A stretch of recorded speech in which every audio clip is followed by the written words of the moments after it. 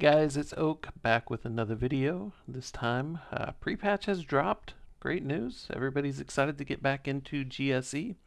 A lot of things have changed and you probably have a lot of questions. I want to first of all say thank you for all the likes, all of the comments, and for everyone who has subscribed. Still needs some more subscribers out there, so that would be great. But first things first, this is just a quick video to try to answer some of the many questions that have been coming up. So let's have at it. So first of all, if you just loaded into the pre-patch and you have updated your GSE add-on, some people are having the issue where nothing comes up when they type GSE. So they would go /GSE and nothing would load. In that instance, you may need to wipe your old GSE storage. There's a couple commands that you can type in, and I will put those on the screen and also in the description down below. Once you get GSE up, you may notice that your sequences are gone. And also some people are having an issue with importing any GSE sequences. In that case, you may need to just delete your GSE.lua file from your saved variables. So you have to go to your WTF/account/YourAccountName, then /SavedVariables, and then find the GSE.lua file and delete this. Yes, your sequences are gone. But everything's changed so much that it's not a terrible thing. You're pretty much going to have to start writing stuff from scratch or importing fresh sequences that have been updated for the War Within and the pre-patch. Some people want to know where their icons have gone or their /macros. GSE doesn't make any macros any longer. So when you go into a sequence, you'll see your sequences here, but it's not creating a macro that corresponds with that. So to show, like if I have my sequences open and my macro screen open, you notice that none of these macros that are made, these are old from Dragonflight, none of these correspond with the name of my new sequences. So yeah, it just doesn't create them. Clicking is pretty much gone with the new GSE due to limitations that Blizzard has implemented. It was a very odd process, but essentially the ability for GSE to use macro commands was removed in the alpha, and then it was added back later on, however with a ton of restrictions with only 2 weeks to go before pre-patch dropped. So one of the restrictions is that if GSE had to use any macro commands, then you could not use click anymore. If you simply want to see what your sequence is doing, you can watch my icon scroll video for a workaround, and I'll link that as well. Some people are having an issue with putting target enemy into their sequence. If you are doing a sequence, everything has to be in your macro block, but everything has to fit in here. So if you want to do target enemy, it would have to be in one of your macro blocks. Doesn't have to be in all of them. You know, you can put it in like half, you know, or whatever that you want to do. You'll notice some of my longer macro blocks, like this one here, or you know, they have what your key press or your key release would have been. That doesn't exist anymore, so there is no more key press, no more key release. Really all that ever did was put whatever you had in the key press block into every single one of your blocks before and after your sequence. So instead of relying on those variables, you'll just need to put them into your macro block. So some people are having the issue as well that when they keybind their sequence, it doesn't allow them to skyride any longer. A lot of that is because of the way that the action bars work. You can only bind one thing in WoW, so you can either bind the action bar button or the GSE button, but you cannot bind both. So my suggestion would be to use something other than, you know, what you would normally use on your action bar. Like me, when I suggested previously, my keybinds that I use brackets because those are not often used keys.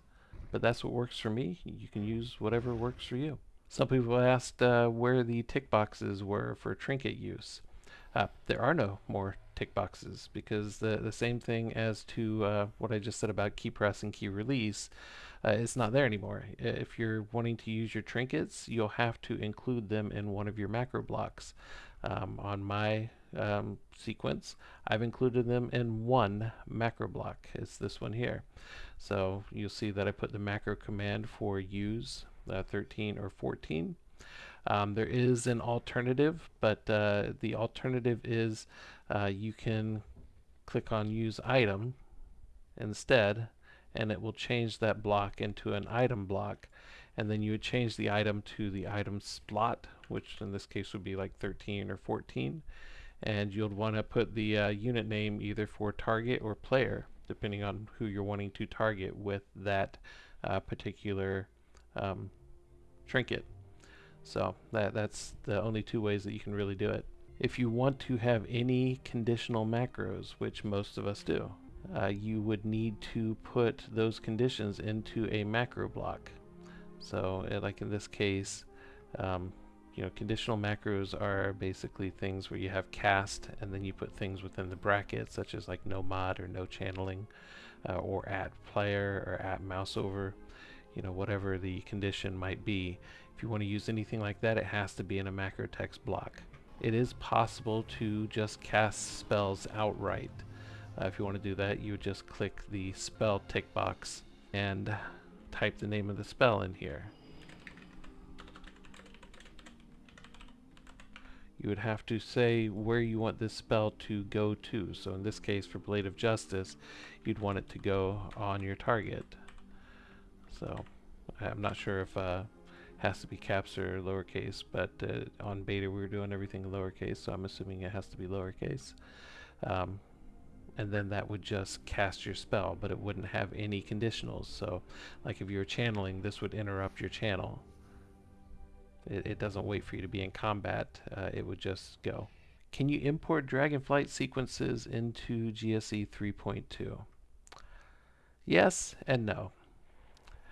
While you can, if you are one of Timothy Luke's Patreons, his Patreon version of GSE does have the ability to import Dragonflight sequences into it, but that is a Patreon exclusive. On the flip side, even though you can import Dragonflight sequences into GSE, don't expect them to work out of the box unless they are very basic sequences. Many sequences have a lot of information in the key press and the key release, and as mentioned previously, we're limited to what we can put in there. Now we're limited to only 255 characters, whereas the Dragonflight GSE we could have a whole bunch more. So when you import a Dragonflight sequence in, if you have the Patreon version, then it will combine everything from your key press and your key release, your trinket ticks, everything into your macro blocks, which has a high likelihood of going over the character limit. So because of that, the whole block would be skipped because it went over the character limit.